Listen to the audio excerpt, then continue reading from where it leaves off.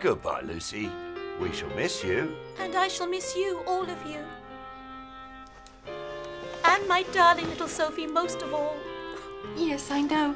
And Sophie loves you too. My wonderful Lucy. I shall never forget you. Oh, Lucy, I want you to stay. I know, but I can't, Miss Sophie.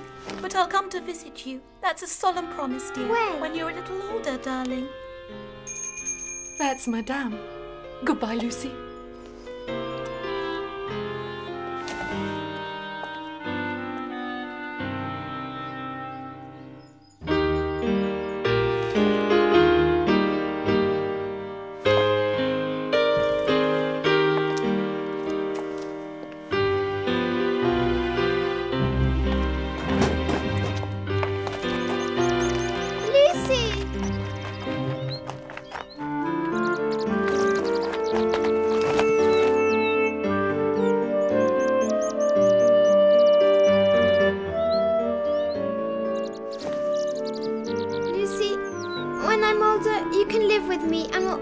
Together.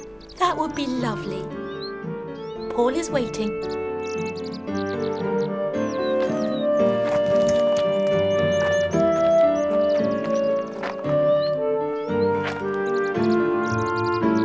Sophie!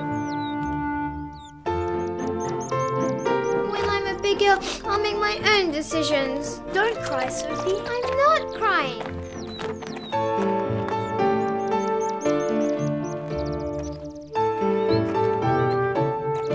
Like to go and gather nuts together? I don't feel like it. I'm tired. Climb onto my back. I'll carry you. If only we had a little donkey cart like Camille and Madeleine. We could ride round the garden, gather flowers and nuts and everything. It would be tiring. Not if we had a donkey. Yes, but the donkey is not going to pick the flowers or gather the nuts. Why don't we finish our garden in the meantime? I don't feel like it. I told you that I was tired. Yes, and you want a donkey, so you'd rather sulk. Bye-bye.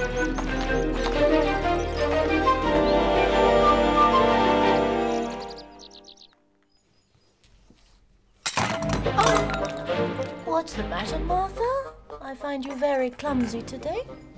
I'm sorry, madam. It's because of poor Lucy.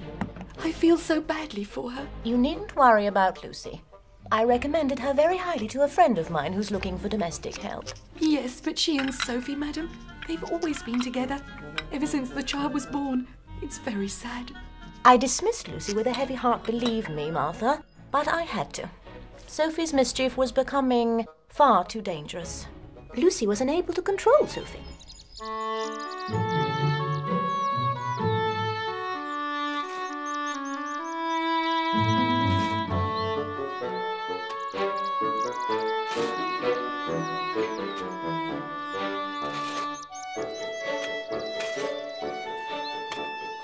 Well, look who's here. It's not fair to let you do all of the work alone. All right, I admit it, I'm bored. But still, if we had a donkey... You know, it's a good idea after all. Oh, it's so hot. It is. And we have to carry so much earth to our garden. So heavy. If only we had a cart to put it on. It would make our work so much simpler. Why don't you go and fetch the big wheelbarrows near the vegetable patch? Don't even think about it. I've already tried. They're too heavy. One of them turned over and everything fell on top of me. If only we had a donkey and a little cart. Oh, yes. Like Camille and Madeleine. They're so lucky, aren't they? Listen, Paul, I have an idea. You and your ideas. How much pocket money does my aunt give you each week? 1 franc. Mother gives me the same. That makes 2 francs a week for the 2 of us. If we saved it all, how much would we have in a month? Not nearly enough to buy a donkey. I know. We'll ask my mother and my aunt to give us our Christmas money in advance. They'll say no. We won't know that until we've asked them.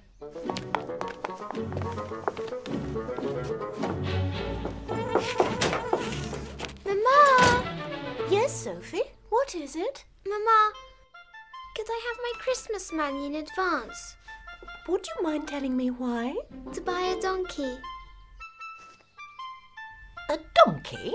Yes, to help us with our gardening. We've been working all morning carrying earth and nothing seems to have changed. We need so much of it and it's so hot. What are you thinking, young lady? That a donkey is going to dig up the earth for you? No, Mother, that's not it. We can put the earth on a cart and the donkey can pull it. I see. You need a donkey and a cart as well. Your idea is very good. But I won't give you your Christmas money now. Oh, Paul will be disappointed. He was going to ask my aunt for his Christmas money if you agreed to give me mine. And since you don't agree... It's out of the question. But nevertheless, you will have your cart and donkey. Oh, thank you, Mother. Thank you so much. You're so kind.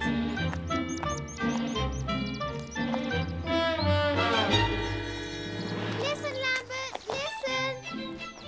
Mother wants you to buy a donkey. They're stubborn. Stubborn? What makes you say that? You mean with all your learning you don't know that? They're stubborn. Very stubborn. We still want one, Lambert. Hurry, will you? Lambert is ready to leave, Mama. Lambert has got to bring in the hay first. He'll have to go tomorrow. Tomorrow? Tomorrow, Sophie. Isn't that wonderful? Thank you, Auntie.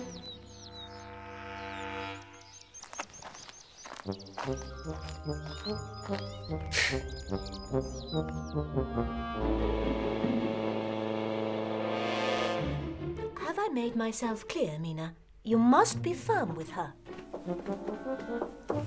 You wanted to see me, Mother? Yes, come here, please. I'd like you to meet Mina, your new nanny. How do you do, Miss Sophie? Hello.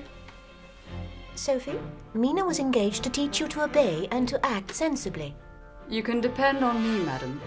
May I go now, Mother? Paul is waiting. Yes, you may.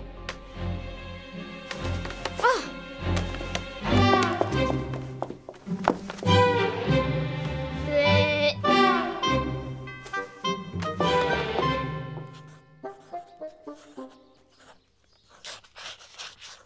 That Mina is horrible. And she's old as well. She must be at least 30. You're always sulking.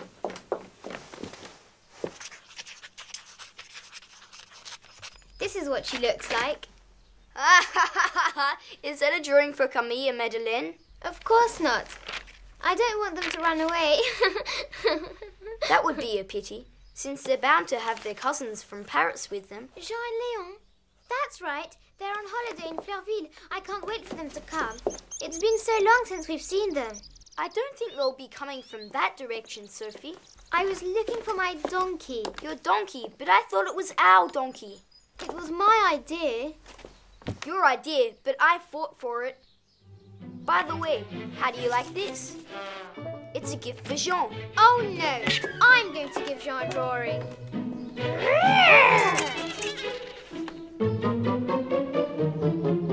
Miss Sophie?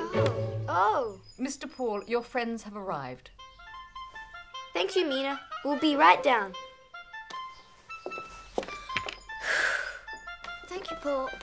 I'm sorry, I didn't know why I did that. Because I mentioned Jean, I know that you're very fond of him.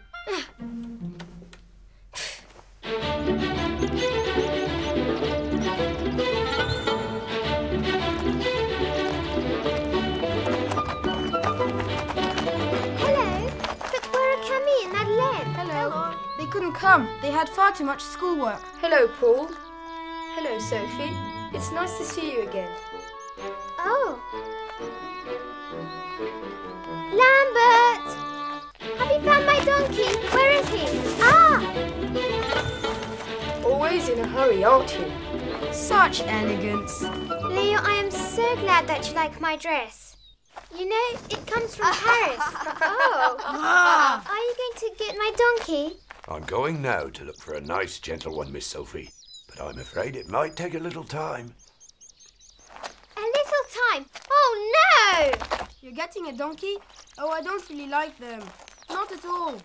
Oh, if it isn't the snobbish gentleman from Paris who never likes anything. Why don't we prepare a stall for your new friend? That's an excellent idea. I'll race you all to the stable.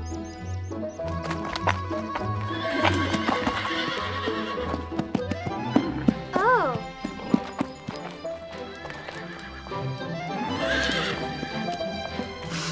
Oh, it smells so awful. It smells of horses.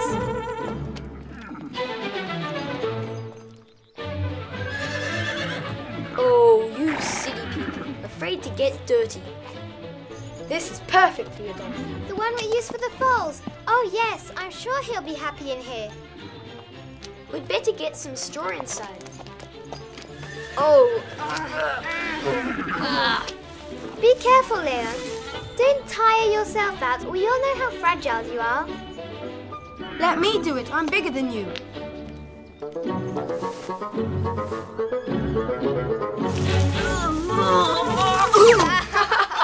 I can't see why Leon insists on dirtying his elegant clothes.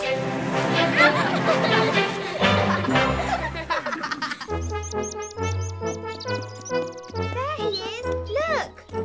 Hooray! Hooray! Let me take him, Lambert. What shall we call him? How about Leon? No, that's not a good name for him. We'll call him Greybelly. Greybelly? That's nice. Look, Mama! Mama, Lambert's brought Greybelly home. Greybelly? That's not a very respectable word for a young lady to use. Peasants use words like that. Who taught you to speak that way? Can we take him for a walk, Mother? Yes, if Mina goes with you. It's our turn now. As soon as we reach that tree. I'm sorry, Miss Sophie. It's been 2 hours and I have things to do. After the tree, we shall take him back to the stable. We could play something a little less babyish. Greybelly is so gentle we can continue on alone. Why, yes, of course we can. Not without asking Madam's permission. I'll go. No, we shall go together.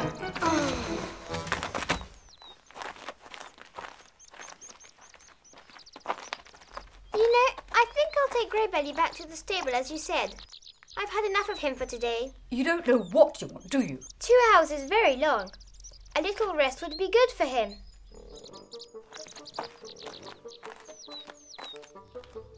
No need to bother, Mother. Greybelly's as gentle as a lamb. At last! We've got rid of Mina!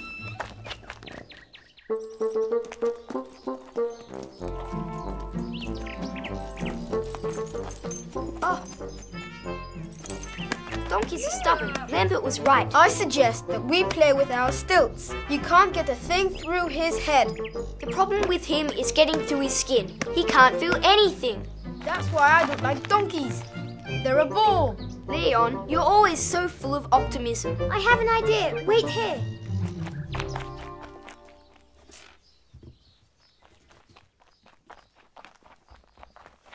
Well, it's a little early for tea, isn't it?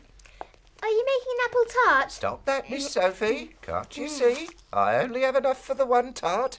What would you like? Carrots for my donkey. Martha will give you some. There should be 2 or 3 left in the basket there.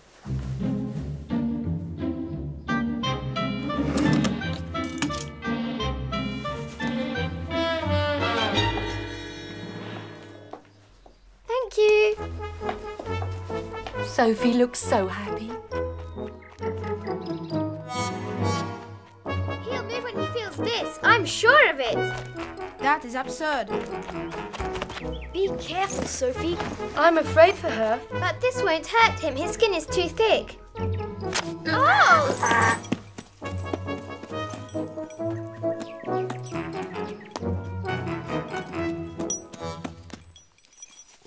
Keep going, Greybelly, like a good donkey.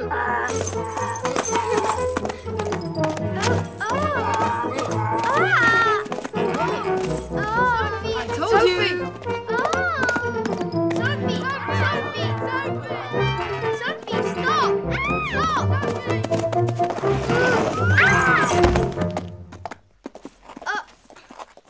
Poor Greybelly. I didn't mean to hurt him. It was only a little fork. Sophie, are you all right?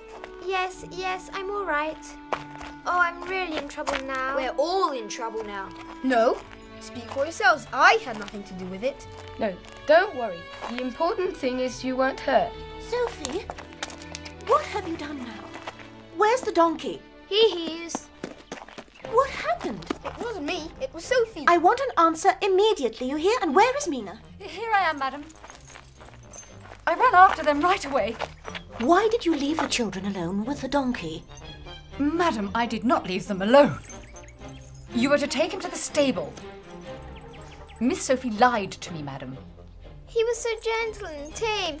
Then a minute later, he reared up And threw you off. That's obvious just looking at you. Oh, madam, here is why he reared up. We didn't mean any harm. He refused to take another step, and we tried to wake him up a bit. Go to your room.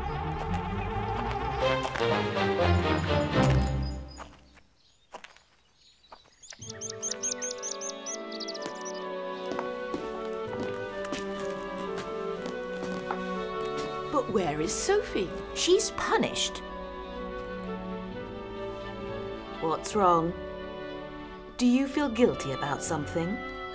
Has Sophie been punished because of you? We'll discuss this later. There is something very cunning about boys that I find exasperating. I wonder what you would say if you were Sophie's mother. I would be delighted to have had a girl. I hope that Paul hasn't caused you any difficulty. We're so happy that you're able to keep him here with you. Paul is a wonderful boy. He's no bother at all. On the contrary, he's a good example for Sophie. He knows how to calm her boundless energy, and they adore each other. It's a pleasure to see them together.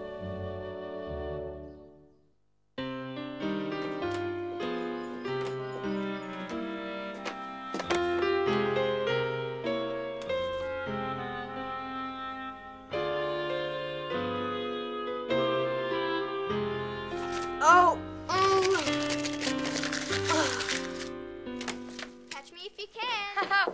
You look ridiculous. You're only saying that because you don't have any sense of balance. So what? I'm better at other things. I'm bigger than you. Jean!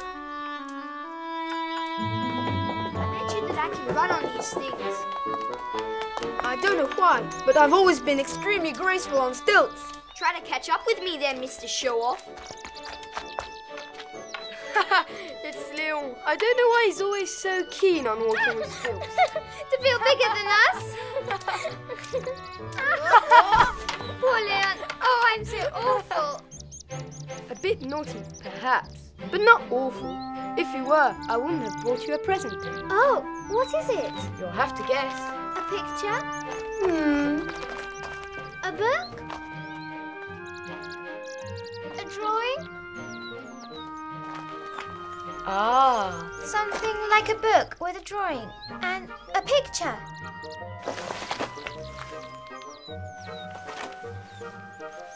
Oh, it's so lovely. Is that Paris? Yes, the Louvre. And look at this. Oh, a donkey. Did you draw it, Jean? Yes, it will be our souvenir. There. Now it's our drawing as well. Oh, thank you, Jean. I have an idea.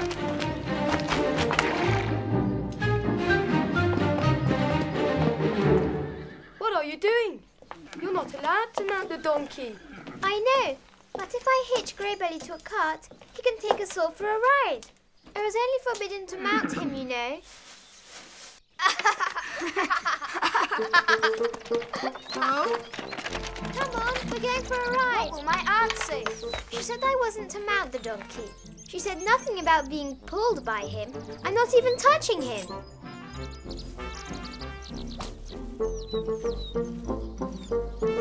Whoa! Whoa!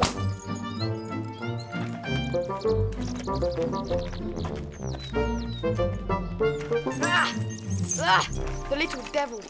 He wants to go home. We must teach him to obey. Oh, Miss Sophie, not again. I'll show you how it's done. Oh, this whip, it's useless. So now Mr. Leon knows all about whips. I know how peasants do it. I've watched them. Go on then, show us. You have to whip them with holly, that's all. Oh no, I think we should go home. Paul's right. Throw the branch away, Leon.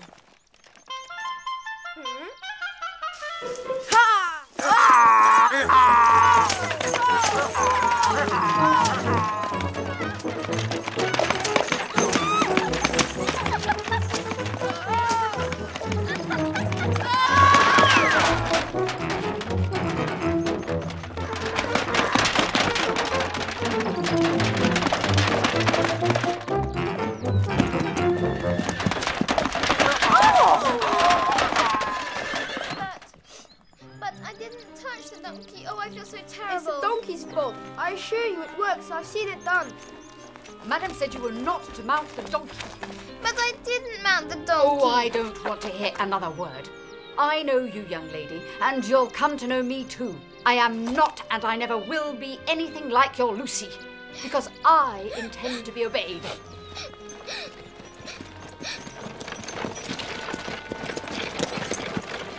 Sophie, our mothers have come back.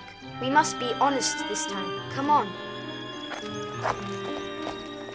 I don't even want to know who is responsible. Lambert is looking for the poor beast. He is to be sold tomorrow. You will eat in your room until further notice.